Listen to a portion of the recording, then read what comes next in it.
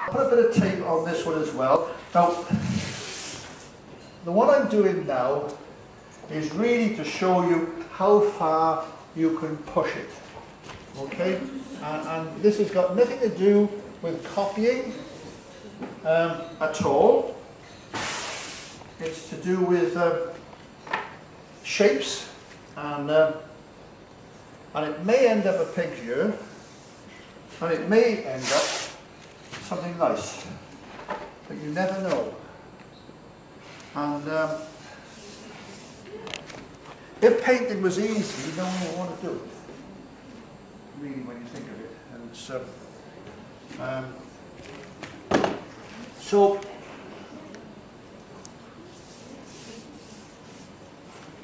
this one I'm really going to wet all over just to get it started. Now, by wetting it all over, it's going to expand evenly, and also it's going to stop me from putting any hard edges in. So there we are. I think we've got missed a bit. You can see on the screen it's looking pretty wet. You missed a bit apparently. Where? I don't know. On the right, on the right, on the right, on the left, on the left. That's it. You've done it now. Keep the crowd happy. Now, one of the things that is not very well known in this country is that you are allowed to use bristle brushes for watercolour. Now, I'd like to find the name of this guy that keeps going around saying you're not allowed to do it. Because I can tell you this, bristle brushes are one of the finest brushes you could ever get for watercolour. The oil painters use them to gradate the colour. They put the colour on and then they work it all in and it gradates beautifully. And you can do the same with watercolour, because the hairs are split-ended and it has a scrubbing action which it won't damage the paper at all, but it will allow you to spread the pigment. And if you've got a blotchy old sky, get your old bristle brush and you soon put that away.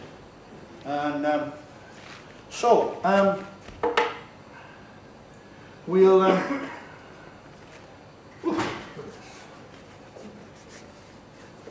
now that's not strong, so we want a little bit more paint than that. Put some more out. Some the camera and the video sender are actually putting a little bit more red in. I actually asked the technician to put more red in because it was missing red. But what it's done, it's turned that Windsor blue into ultramarine blue, as you can see. So it's nothing you can do about it. It gets better towards when there's more colour on there. It'll start looking more, when the colours on it look okay. Just put a bit more of these blues on a minute. Cobalt blue. See, that's the size of cobalt blue I use. I get them from the States, and unfortunately, with this exchange rate, they've got more expensive, but they're still a hell of a sight cheaper than buying them in this country. I mean, it used to be, well, it's $13 for that size, so this artist quality, and it makes you wonder why they charge so much for paint in this country.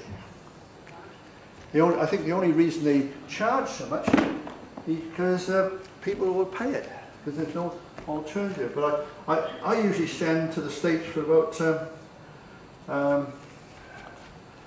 100 quid worth at a time, you know, and then I'm not afraid to use the stuff, you see. Put tons of it down. And right, so let's put. You see, now what this brush will do, it'll allow you to put some really strong painting, much stronger than a nylon would do, you see. I'm just putting paint down. Ooh, look at the big blob of it there. Get on it down. See, it's Look at that. See, no, you could never put on that power with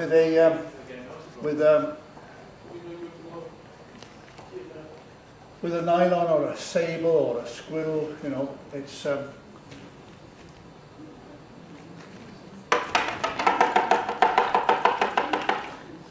perhaps you put some. Well, this is gamboge, and I'll put some of that in.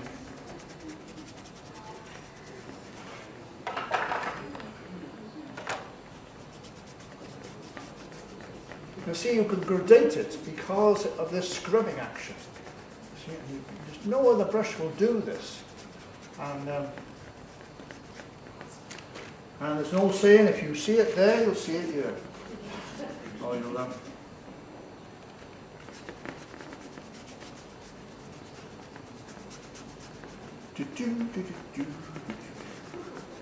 And I got a colour here called Passionate Purple. It is called that on the tube, you know. It's again an American colour, and it's I think they call it Thio Indigo Violet in this country. And, maybe I'll put that into there. You see, I'll gradate the two together, and maybe I'll use some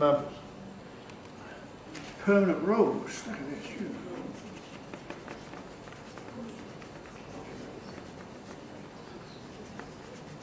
I mean, I know it looks a bit of a mess at the moment. And perhaps a bit of cadmium scarlet in here.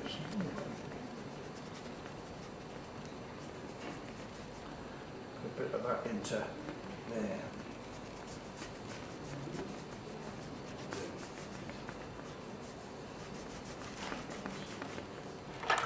And perhaps some cobalt blue.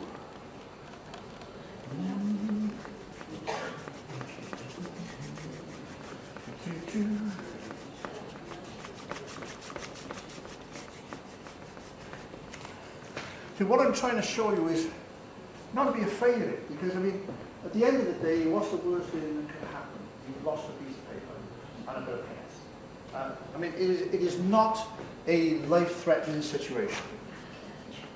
Okay? And, how about a bit of orange, if you have?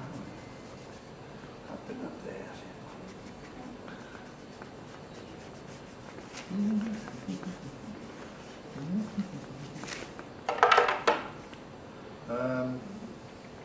Maybe a bit of that blue.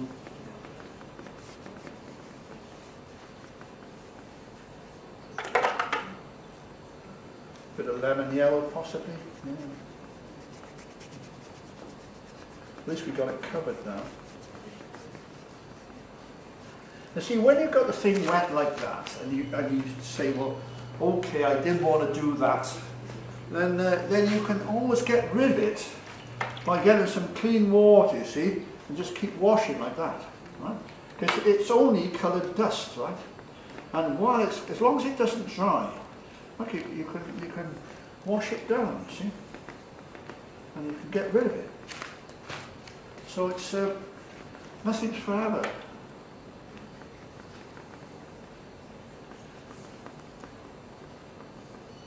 You see that there's some rough edges up here, so maybe I need to just scrub those in.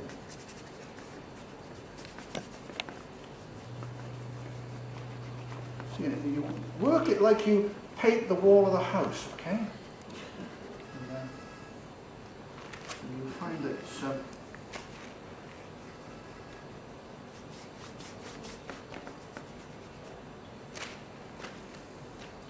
now what can we do with that? South Pacific. Huh?